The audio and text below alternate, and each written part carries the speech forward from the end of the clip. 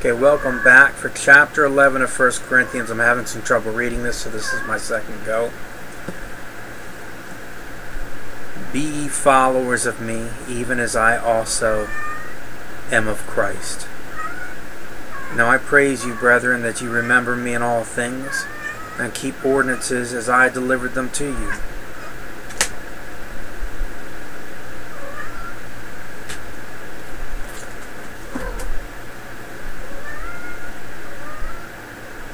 But I would have you know that the head of every man is Christ, and the head of the woman is the man, and the head of Christ is God.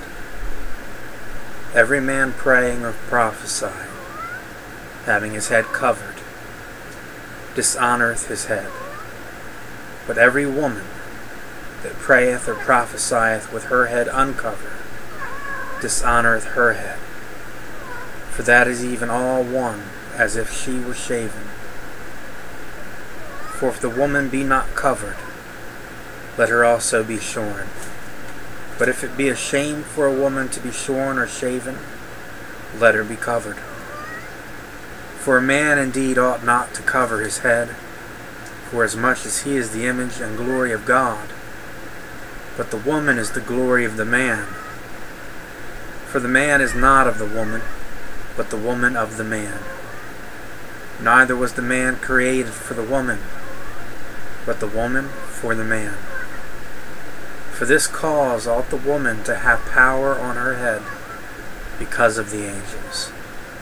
Nevertheless, neither is the man without the woman, neither the woman without the man, in the Lord. For as the woman is of the man, even so is the man also by the woman, but all things of God.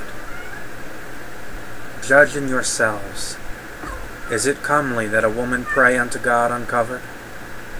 Doth not even nature itself teach you, that if a man have long hair, it is a shame unto him, but if a woman have long hair, it is a glory to her, for her hair is given her for a covering.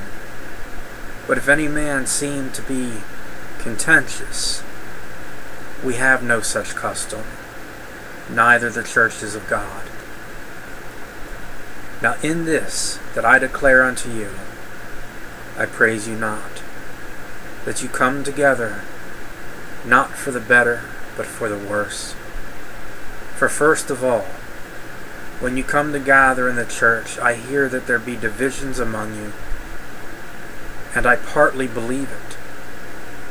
For there must be also heresies among you, that they which are approved may be made manifest among you. When you come together therefore in one place, this is not to eat the Lord's Supper, for in eating every one taketh before others.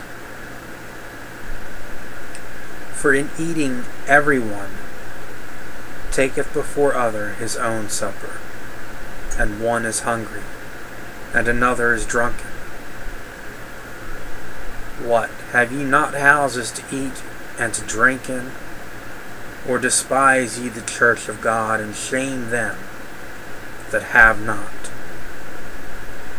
What shall I say unto you? Shall I praise you in this? I praise you not. For I have received of the Lord that which also I delivered unto you, that the Lord Jesus, the same night in which he was betrayed, took bread. And when he had given thanks, he brake it, and said, Take, eat, this is my body, which is broken for you. This do in remembrance of me. After the same manner also he took the cup, when he had supped, saying, This cup is the New Testament in my blood. This do ye as oft as ye drink it, in remembrance of me. For as often as ye eat this bread and drink this cup, ye do show the Lord's death till he come. Wherefore, whatsoever shall eat Wherefore whosoever shall eat this bread and drink this cup of the Lord unworthily shall be guilty of the body and blood of the Lord.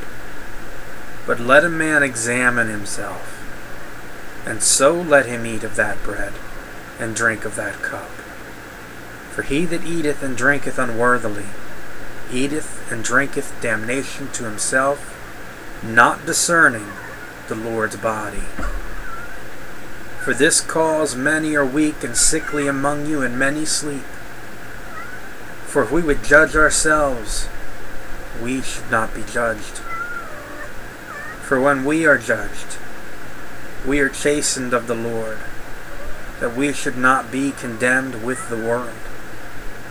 Wherefore, my brethren, when ye come together to eat, tarry one for another. And if any man hunger, let him eat at home, that ye come not together unto condemnation. And the rest will I set in order when I come.